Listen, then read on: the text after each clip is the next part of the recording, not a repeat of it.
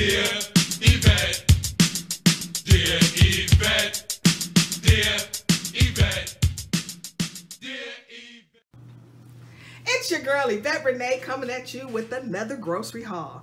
And this grocery haul is from Grocery Outlet Bargain Market once again. So the last time I went, I put half of my receipt in there, and then they called me and I won $60.05 gift card to go in there and splurge and spend on whatever I wanted to spend on. And I ended up spending, of course, over that amount. I spent $69.03. And then I had to, there was the $60.05, and then I had to put on my debit card $8.98. Whatever. But let's get this started. So I picked up some Budding Original turkey lunch meat and some chicken nuggets. All the prices will be on the screen and on the product. So I picked up the chicken nuggets, and then I picked up this antioxidant blend. And you buy one and you get one free. So that's what I did that. And then I picked up Carlo and Rossi's Fiesta Red. I have 4 of these. And then, oh my gosh, I kind of went overboard.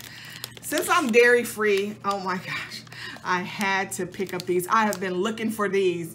These are the dark chocolate cashew buttercups organic. And I usually get the Trader Joe's brand, but these right here, they're a little bit better. So I ended up getting 12 of these at 99 cents. Oh my gosh, you know, watch when you see the price of this. Then I just picked up some crackers and 100% grape juice. You already know what I got it for. And then I picked up some blue agave. It's organic. It's a sweetener. And then some syrup. See that? See that? And then I picked up these teriyaki and pineapple chicken meatballs. I don't want to say the name because I'll mess it up. And last but not least, I picked up the chicken and apple smoked chicken sausage.